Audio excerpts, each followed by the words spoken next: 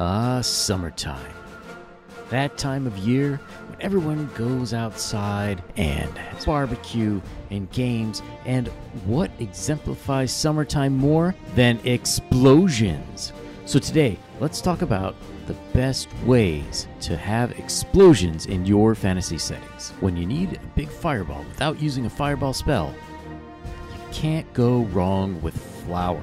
No, not the pretty things that grow outside. The white powder we use to make bread. Now, most people are going to ask, how is flour going to blow up?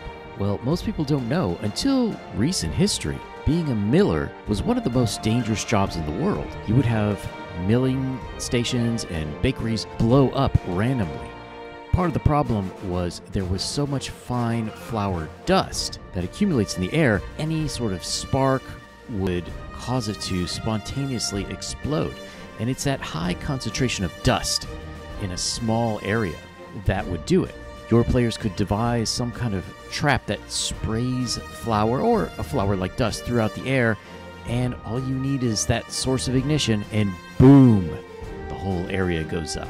A second great way for explosions is with oil. Oil has been known throughout mankind's history. Oil is actually the second most common liquid on the earth, just after water.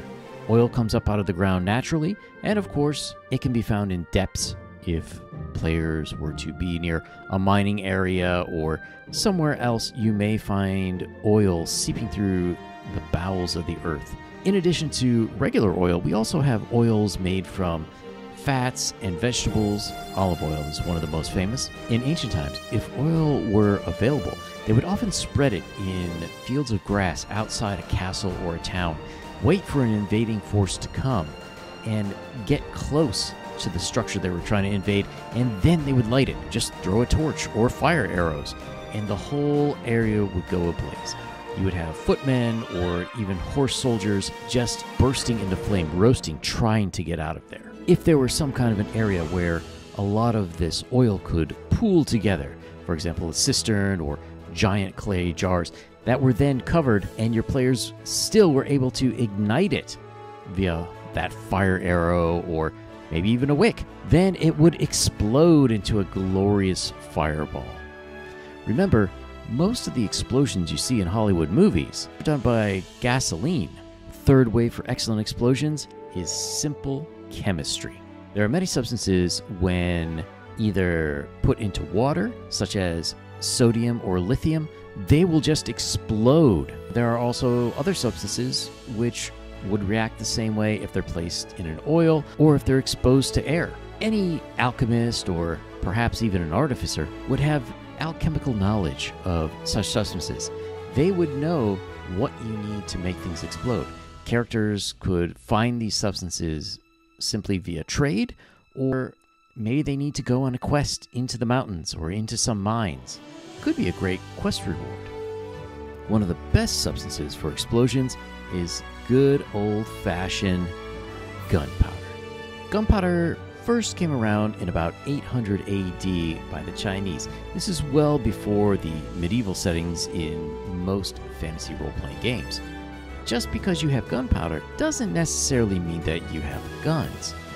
The Chinese would put them into tubes and shoot them off as rockets. Part of it was to scare enemies, part of it was a direct military application, and some of it was just to scare away evil spirits. But with gunpowder, you don't necessarily need to have guns and cannon if that's what you're worried about in your fantasy campaign. And in case you think gunpowder is going to feel outlandish in your setting, just remember, Gandalf the Grey starts off Lord of the Rings by providing fireworks for Bilbo's party.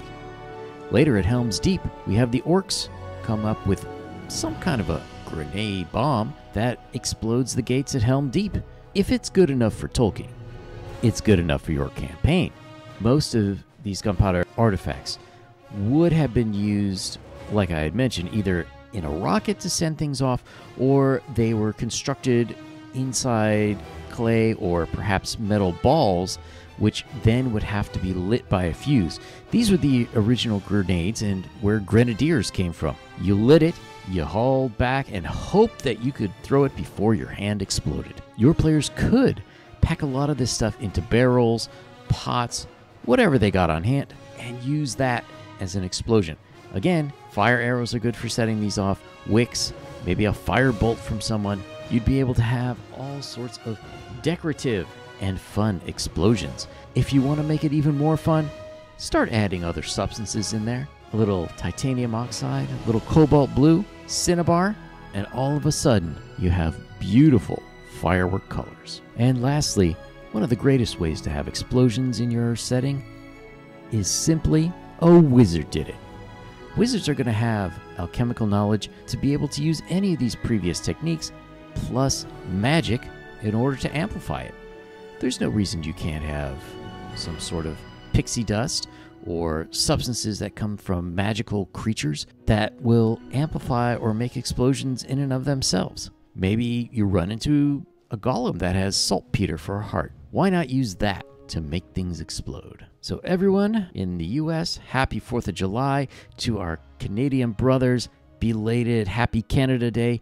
And to everyone else in the world, happy Thursday. We'll see you back soon with more fantasy tabletop role-playing game suggestions. And hey, if you're in the market, check out Empire of the Undying Sun. You can find it at empireoftheundingsun.com.